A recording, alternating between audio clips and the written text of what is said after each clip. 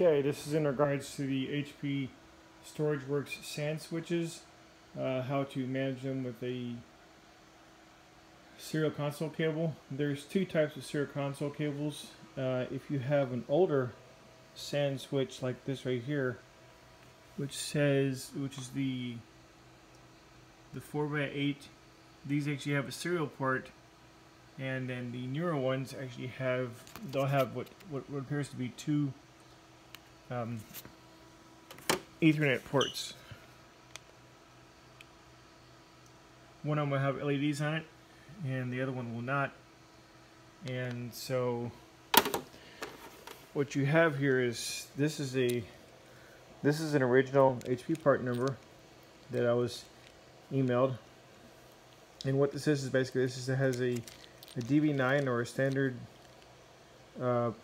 female serial port end, and the other end is made to be an RJ45, and they have an adapter on here. As cheesy as it looks, this is an adapter that's made for HP that pins out for the RJ45 to the serial.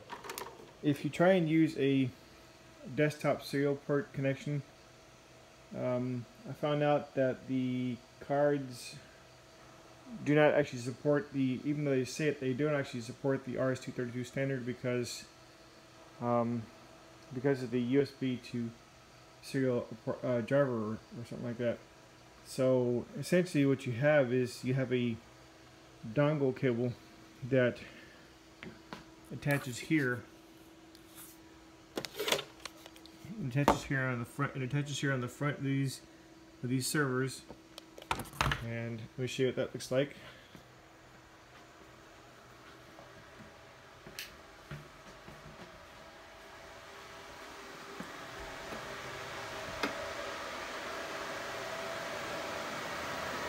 Those cables actually look like this right here. And what you would have is you would have two USB ports, a VGA port, and then a serial port. And I'll make it quick because it's noisy back here, but this is the other type of SAN switch that you possibly could have. If you have a SAN switch that's 2U, whether it's 4 gig or 8 gig, you'll notice on here that it actually has a USB port, which is for factory use only from what I understand. I don't know why they put it on there. You actually have an Ethernet port for management, and then you have the serial port here for console. This is an 8/80. So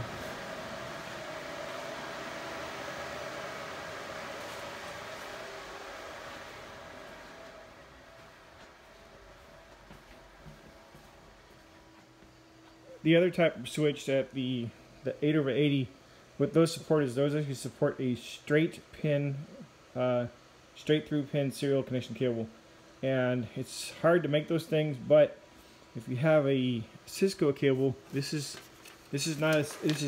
similar to Cisco, but this is not a Cisco branded cable. Cisco had a little logo up here.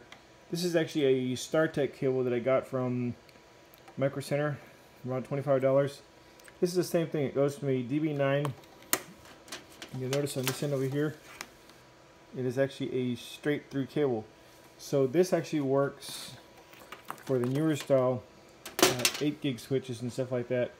And the hardest part about this is I guess the hard part about this is actually uploading the firmware to the switches itself. What you have to do is you actually have to call up HP, and you have to request a program called SAN Loader. That's S-A-N, not sand. You won't find it on Google, but the version of SAN Loader here is 5.0. It's the latest one. And once you log into it, you have to specify an IP address. I logged in as root with password, which I don't really care. Everyone knows that.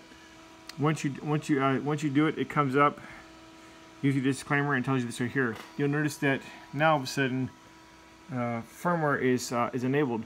However, before you do this, you actually have to have the firmware file extracted from zip folder into a folder. These switches right here, the 8 gig switches, the highest you can go is version 7.42C. Ignore the version 8s are actually for the newer switches that are 16 gig SAN switches and stuff like that. And so what you would do over here is, just for example, when you click on firmware and you click on update, you come over here and you select this. If you try and select a file that's like, for example, like 8.10, or one that's too high for your switch, when you try and select it, you get this message here. It'll come up and it'll say invalid FOS folder selected. However, if I select the correct file, 7.42C, it'll actually accept it. It'll actually ask me on this right here, a link speed, you want to say yes.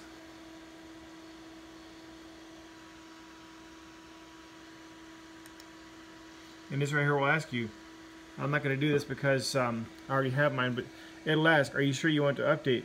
And it'll go through, and what it'll do is it'll actually patch all the files, and then it'll say the system is rebooting. And that's all there is to it. So anyway, I hope people find this useful, and this is what I have to post. Thanks. Bye.